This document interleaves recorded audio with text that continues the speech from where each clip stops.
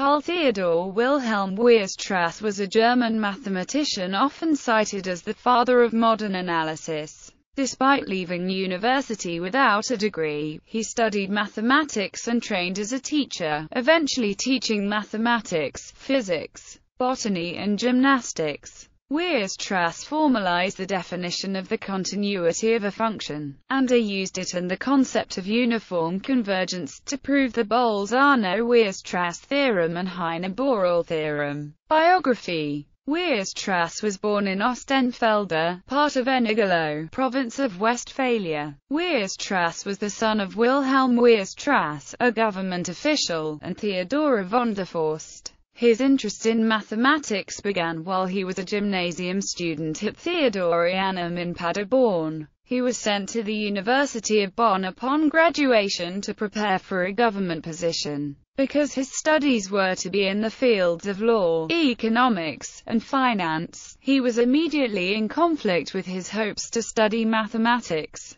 He resolved the conflict by paying little heed to his planned course of study, but continued private study in mathematics. The outcome was to leave the university without a degree. After that he studied mathematics at the University of Munster, and his father was able to obtain a place for him in a teacher training school in Munster. Later he was certified as a teacher in that city. During this period of study, Weierstrass attended the lectures of Christoph Gudermann and became interested in elliptic functions. In 1843 he taught in Deutschkrone in West Prussia, and since 1848 he taught at the Lyceum Hosianum in Braunsburg. Besides mathematics he also taught physics, botanics and gymnastics. Weierstrass may have had an illegitimate child named Franz with the widow of his friend Karl Wilhelm Borchardt. After 1850 Weierstrass suffered from a long period of illness but was able to publish papers that brought him fame and distinction. The University of Königsberg conferred an honorary doctor's degree on him on 31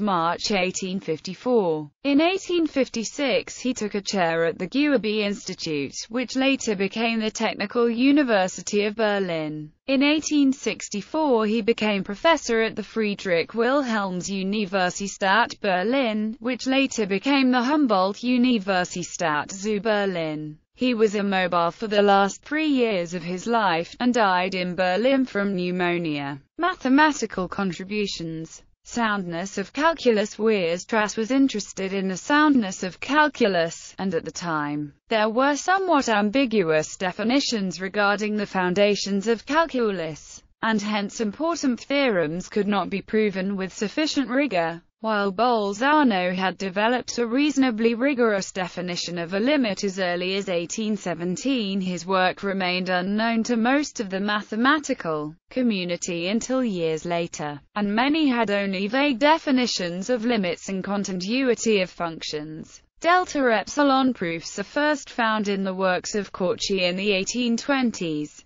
Cauchy did not clearly distinguish between continuity and uniform continuity on an interval. Notably, in his 1821 Cause d'analyse, Cauchy argued that the limit of continuous functions was itself continuous, a statement interpreted as being incorrect by many scholars. The correct statement is rather that the uniform limit of continuous functions is continuous. This required the concept of uniform convergence, which was first observed by Weierstrass's advisor, Christoph Gudermann, in an 1838 paper, where Gudermann noted the phenomenon but did not define it or elaborate on it. Weierstrass saw the importance of the concept, and both formalized it and applied it widely throughout the foundations of calculus. The formal definition of continuity of a function, as formulated by Weierstrass, is as follows: is continuous at if such that for every in the domain of using this definition and the concept of uniform convergence.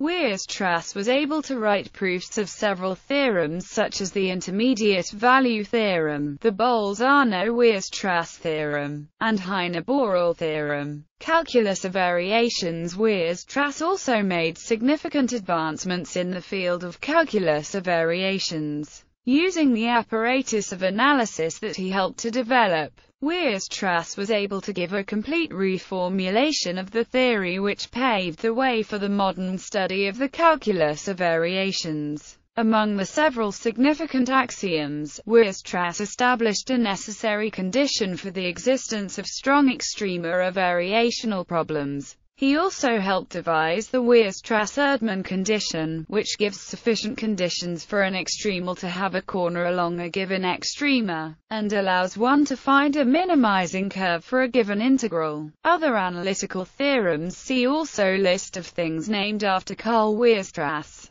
Stone-Weierstrass theorem, Weierstrass-Cassel-Ratio theorem, Weierstrass's elliptic functions, Weierstrass function, Weierstrass M-test, Weierstrass preparation theorem, Lindemann-Weierstrass theorem, Weierstrass factorization theorem, Ennepe-Weierstrass parameterization, Sokitsky-Weierstrass theorem. Selected works: Zur Theorie der Abelschen Funktionen, Theorie der Abelschen Funktionen, Abhandlungen 1, Math. Worker, B.D. 1, Berlin, 1894, Abhandlungen 2, Math. Worker, B.D. 2, Berlin, 1895, Abhandlungen 3, Math. Worker, B.D. 3, Berlin, 1903. Vol. Über die Theorie der Abelschen Transzendenten, Math. Worker, B.D. 4, Berlin, 1902. Vol. Über Variationsrechnung, Math. Worker, B.D. 7, Leipzig, 1927. Students: Edmund Hassel, Sophia Kowalewska, Gosta Mittegleffler, Hermann Schwartz, Karl Johannes Tommy, Georg Cantor. Honors and awards: the lunar crater Weierstrass is named after him.